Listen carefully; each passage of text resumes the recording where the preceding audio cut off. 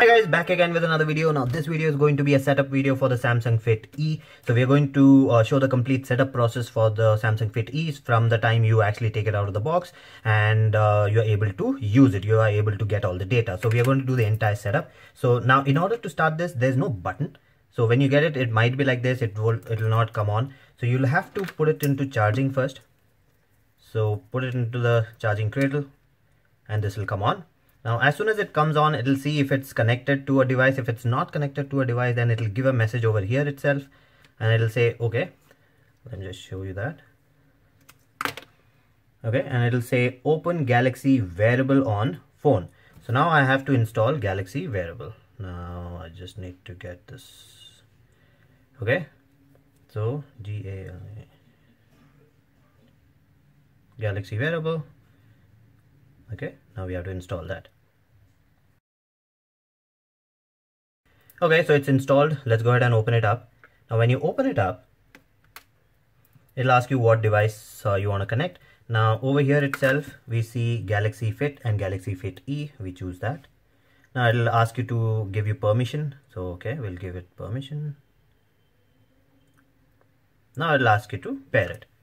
Now you see it already found it. Now I'll allow it and pair. Done. Now it will say you have to install a plugin. Okay, let's go ahead and install the plugin. So this is the plugin, Galaxy Fit plugin. So there are actually two softwares. So let's install that. That's also 12.90 MB, almost 13 MB. Okay, so now once that is done, it'll ask you to install one more software. That's the accessory service. So this is the one, Samsung accessory service. You have to install that also. Now, if you have a Samsung phone already, you may not have to install all these softwares. They might already be there. Like in my S7, I did not have to install the Samsung Galaxy Fit app. That also you'll have to install now. I'll show you that. So 3 apps already done. Okay, it's finishing pairing. Now it'll take some time. So we'll just keep it there.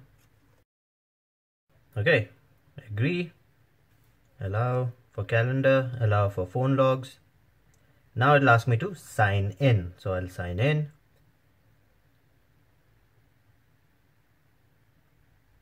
Okay, so you'll have to log in into your Samsung account. Now, if you do not have a Samsung account, you can create a new one. There's a create option here. So you can create one. So I'll just log into my account first. Okay, so I signed in. Now it'll ask me to check for backups. I'll check for backups because I already own a few Samsung devices, so I might have some data there. Okay, so I have all these things from my previous Fit E. So this is my second one. The first one actually failed swimming pool test, so water went into it. So this is my second one.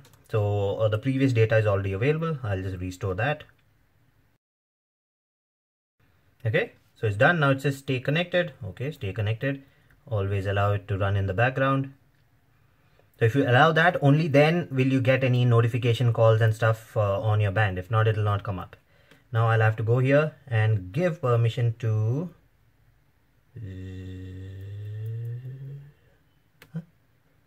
Galaxy Fit plugin. Allow. That's it. Now I can go back. Okay, so that's done. So now this is what your interface will look like. You can change your watch face from here. Actually not here, from here. You can change your watch face, whatever you want. Generally, people keep the bigger one so that you can see everything. But I'm fine with this one because it gives me more data. I'll go for one with the battery percentage. Yeah, that's better. So that's good for me. Okay, it doesn't give me heart rate though. Okay, so I'll choose the heart rate one. Okay, so that's the one that I want to keep. Now, I've already showed you the setup process. I've showed you that in the Fit E video. So you can check that. I'll link that on top. So how to set it up. The entire setup is there. Now, where to see the data? You'll have to go to Samsung Health. Now, I've already installed the app before. So that's why that's there. If not, you actually have to install 4 apps. The Samsung Wear, the 2 plugins and the Samsung Health app. So 4 apps have to be installed. Once that's done, it's ready to use. So now you can tap away and see all the data and use it as you want. Okay, so that's it for this video. If you like the video, please subscribe with the like button and do comment, and I'll see you again with another video. Bye bye.